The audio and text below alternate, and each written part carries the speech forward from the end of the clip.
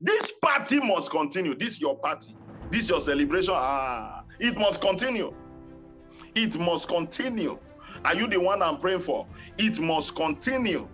It must continue. In the mighty name of Jesus. Your party must continue. Your celebration must happen. This man refused to be discouraged. Let me read verse 21. Verse 21. Look at verse 21. Oh my God. Look at verse 21. Oh Jesus. So that servant came and showed his Lord these things. Then the master of the house, being angry, said to his servant, get out quickly into the streets, into the lanes, into the city, and bring in either the poor, the maimed, the lame, the blind, anybody you can see, go and call them. The Bible says, if you read down, at the end of the day, the party was full. They didn't need the friends anymore. The food was not wasted. People still celebrated him. Can I pray for you? The Bible said that men, even when David was driven out of the city and from the throne, that men came to meet him in the wilderness and they associated with him. Listen to me. This man refused to be discouraged. He refused to stop. He refused to cancel his party.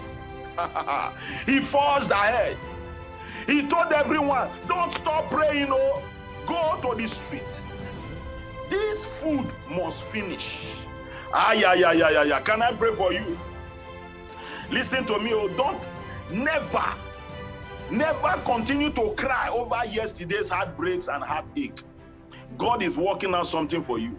Oh, you didn't hear me well there. I said God is working out something for you. Forge ahead. Happiness is a choice. Forge ahead. Choose to be happy. This man chose to be happy. He continued his life. He enjoyed his party. His celebration happened. God was with him. Can I pray for you now? As I round up this prayer, in the name that is above every other name, this celebration will not be aborted. Your celebration will not be aborted. In the name of Jesus.